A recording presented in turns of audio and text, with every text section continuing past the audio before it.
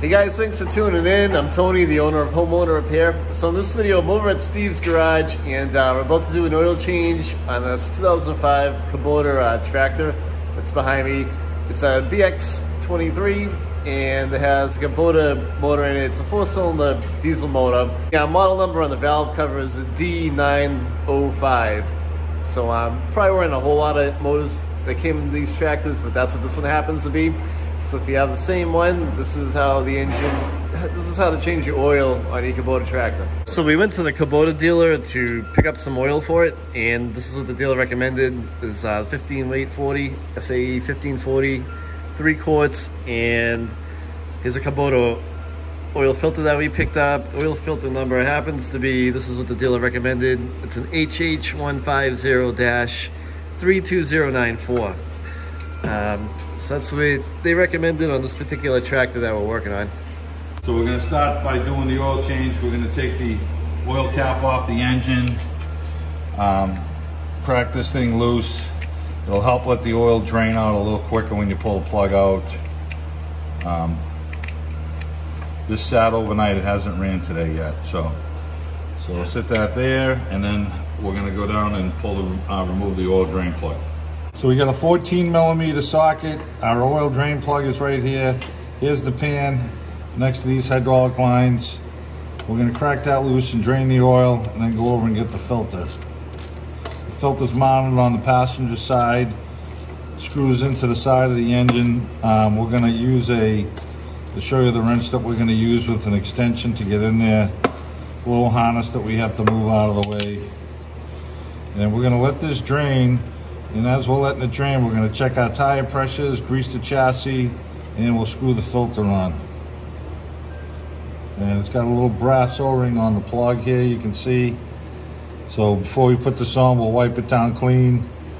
And we're going to just let this thing drain all the oil out of it while we're doing the rest of the work on it. So we're using one of these tools that just clips onto the oil filter with an extension socket. And Tony can zoom in over here. We're coming in. The oil filter is right here on the side. And we're going to move the harness up and we'll crack the filter loose. We have the bucket underneath on the floor, so it should drain in there good.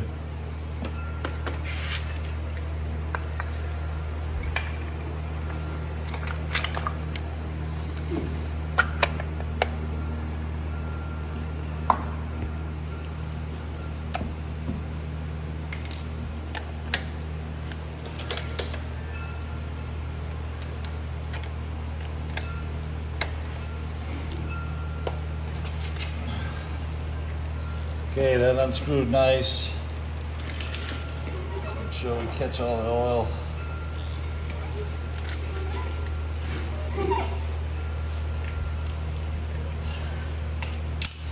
Like I said, you're going to move the harness up out of the way. We'll unscrew the filter and then pull it through this hole. Everything's tight on this thing, and it does come out.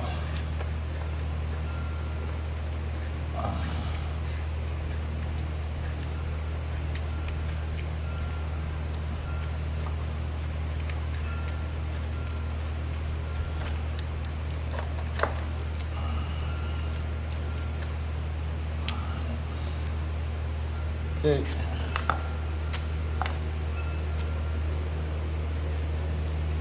Now we want to make sure that the O-ring and the surface of the block is clean. So you can look in there and you can see that. That looks clean. We're going to wipe it down and we'll put some clean oil on the O-ring of the new filter. So we have a new oil filter. We're going to put a little oil on the seal here, and then we're going to screw it onto the side of the filter. And you pretty much got to get it hand tight and just a little more than that, and that should do it.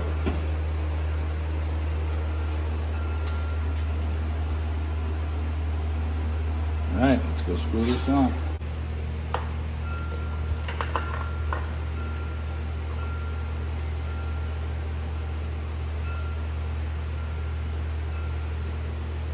There it goes.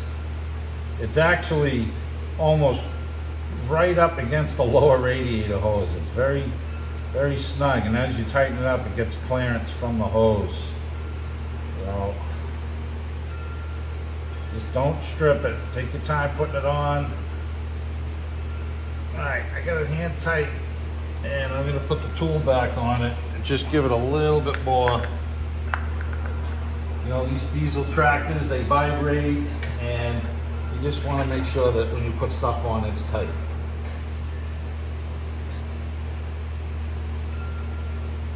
Okay.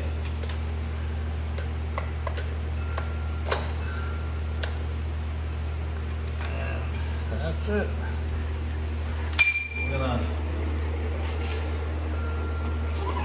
The oil has stopped draining, so we're going to put the drain plug back in. So we cleaned that drain plug. We're going to clean the pan area.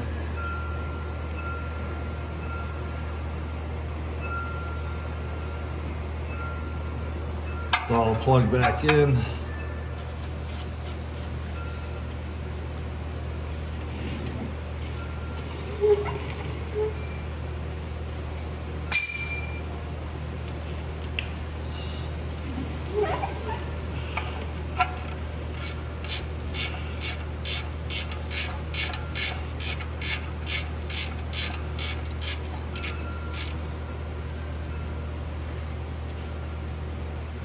Just want that snug, don't over tighten it. Wipe it dry. And then we're gonna put the oil in it. And then we're gonna check all the tires and grease everything. So we're gonna refill the oil now. We have a drain plug in, we have a filter tight. And we're gonna refill the oil. The dealer gave us 3 quarts, so I'm assuming it takes 3, but we'll check it after we're done filling. And this is 1540 grade motor oil. This tractor I've used personally, and it may be small and cute, but it's a workhorse. It really does a lot. And bottom line is it beats shoveling. But it has done a lot, and I'm very impressed with the size of it and what it can do. So.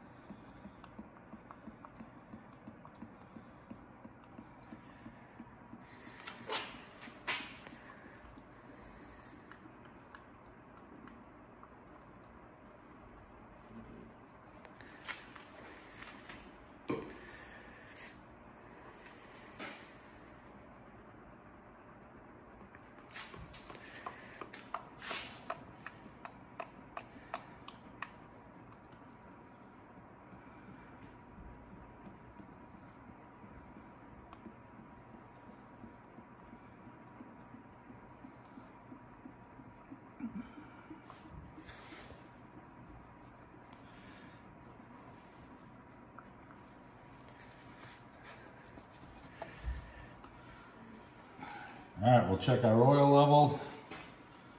This may take a little minute or so to get down to the bottom. Probably not though.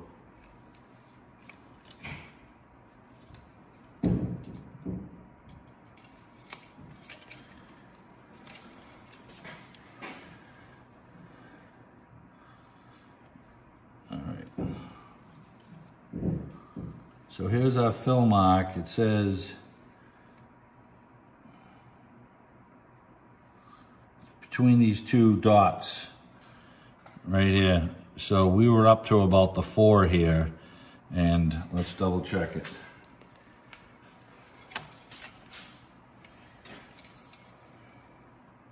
Yep, we're in the safe zone. So as this thing runs, the filter will fill up. It'll drop down a little bit, but we're well within the zone where they want it. So we're good. Takes 3 quarts.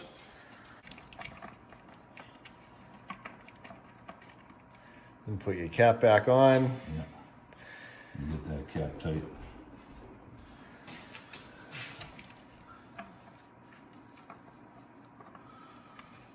Sometimes you spin the cap backward to get it to start, then it goes on. We talked about how tight everything is here. On our previous video, we changed this heater hose here, and there's certain ways of routing it, and it goes underneath the air cleaner. It's not touching the alternator bracket anymore. We have clearance down here, but everything is very tight and goes in a certain spot on this. So you have to make sure everything's in its right spot, because when this thing is running and diesel and shaking, it's gonna wear and rub things. So we don't want that to happen. So you wanna secure everything so that it's not gonna rub on anything. This machine moves around when you're out using it. So, and it's a diesel, it's gonna vibrate. So everything's secured and in its place and rooted in a certain direction for a reason. Try and stay within that when you work on these. Thanks for watching the video. So that's about it. If you have any questions, leave a comment. I will reply back to you. Give the video a thumbs up if you liked it. And don't forget to subscribe to the channel. Thanks for watching.